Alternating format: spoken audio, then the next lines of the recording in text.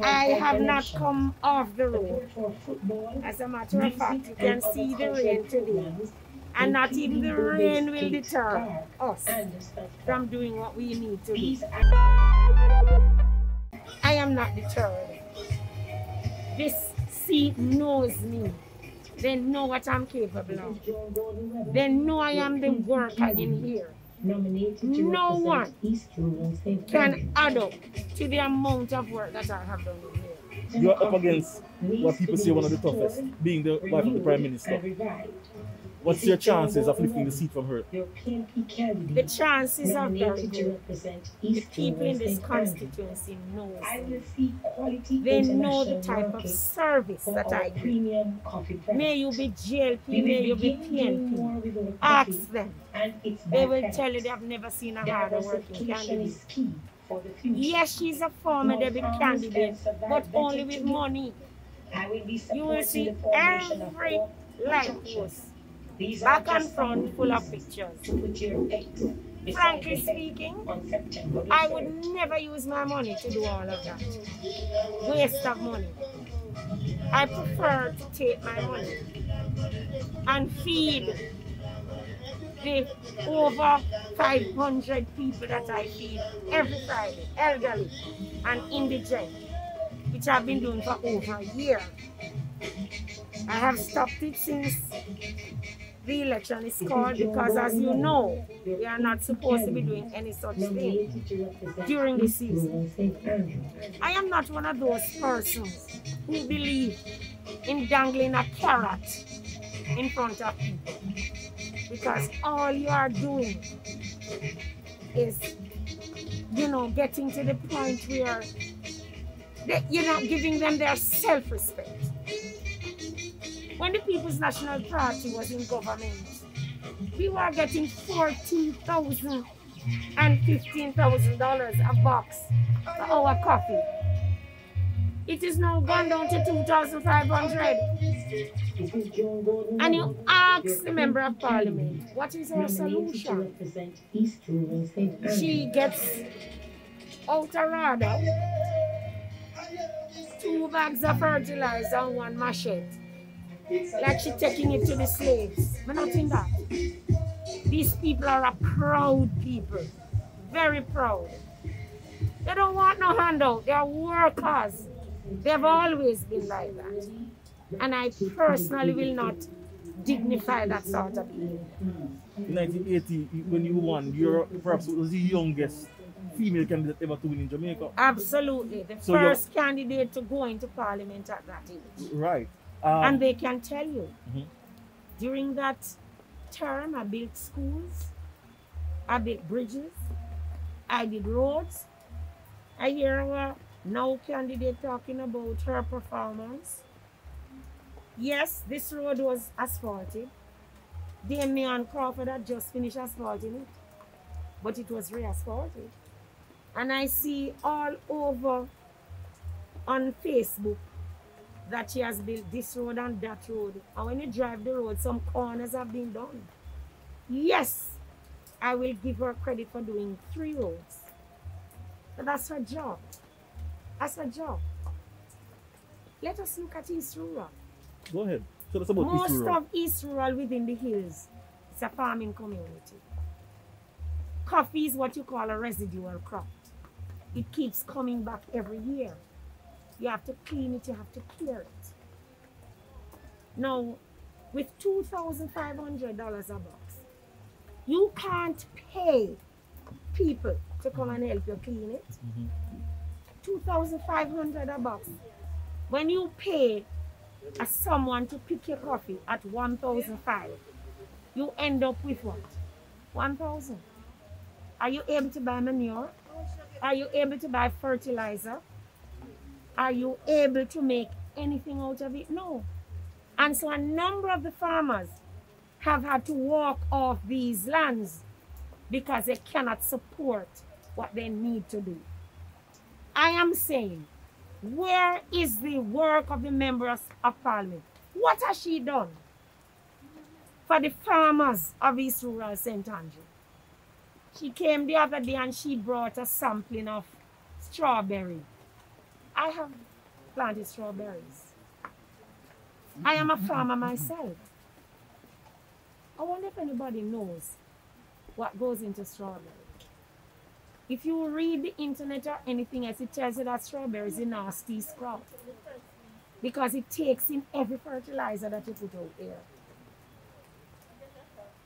She believes in sample.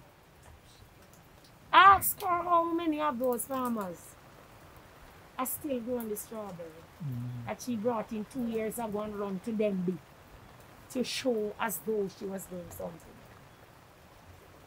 It cannot work. We need somebody that is diligent, ready to work, and continues to work.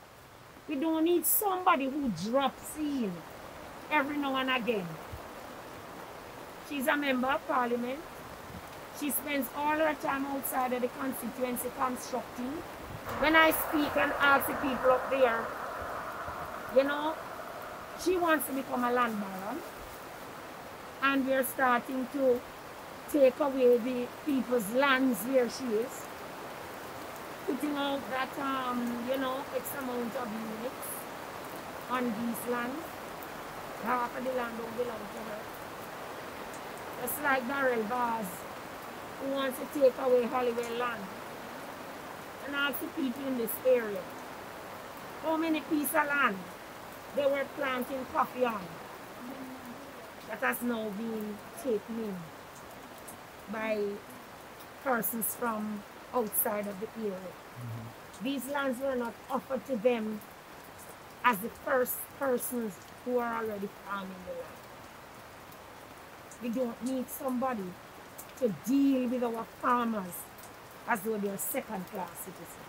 Your base is out by Harborview, correct? That's where your base is. I am based everywhere in East Rural St. Andrews. But I mean, in terms of your the base vote that you'll be getting out is in that section. What are you doing in other areas such as these to pull out the votes? We have our organization in place, and we are going to get out the votes. People who, I didn't even know want to be involved, are calling. I am prepared to help. How can I help? This morning when we got here, we had a couple of doctors and their friends walking, join us. They want to come and help because they know that my heart is with this constituency. They know the work I have done and will continue to do when we do. This constituency is essentially a farming and tourism constituency. We have so many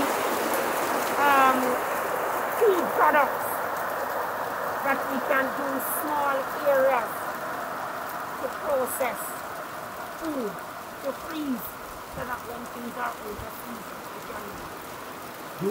When I was here first, I started to work on a zip line from Syncona Garden, only one of its kind in the world, to bring a zip line from in the hills of St. Andrews into Garden Town, making coffee stops on the way.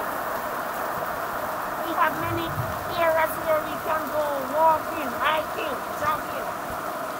That is East Rural. And we must understand that we don't need to be on the asphalt. Coffee was once upon a time the highest foreign exchange earner in the world. And this government has brought it to its knees. To its knees. And the Minister of Agriculture has no say. He doesn't have a clue. And the MP worse not have a clue. So you feel confident from September 3rd of taking the seat? Very confident. You have Harborview out there that needs some help. One of the things that I'll be She has working not done on, anything out there? nothing. As a matter of fact, she asphalted a road only to find out that it was in Philip Hallwell area. She don't even know the lines of the constituency. She has put up her picture on the other side, over to the airport. Maybe she don't realize an RC in Philip Caldwell area. Why? She spends no time knowing the people or working with them. Ask the people in here. Does she come to the graduation of the people? Does she know what's happening to the children? Does she come to their night? Does she come to their grave digging? Does she come to their funerals? No, she not no time to that. Not time whatsoever. We have a problem during COVID. All the doctors were moved out of the commune, out of the health centers in Maidisbank and in Dallas, rendering the area without medical help for the elderly and anyone else who needs care. What do you say to that? During COVID, the entire hills are without any education because they don't have Wi-Fi, they can't afford the data. How do the kids live and continue to learn? And what of their children? We are keeping our farmers' children without education. Ask her if she has revived or worked on one single playing field, community center, since she's here. Not even one. She no business idiot. But since the election, she's here every day. Food packages are going to everybody, government food package to everybody. I'm not here about handout. I'm here about a handout. And that's what I will do when I become the next member of parliament for East Rural. I love the people and they love me.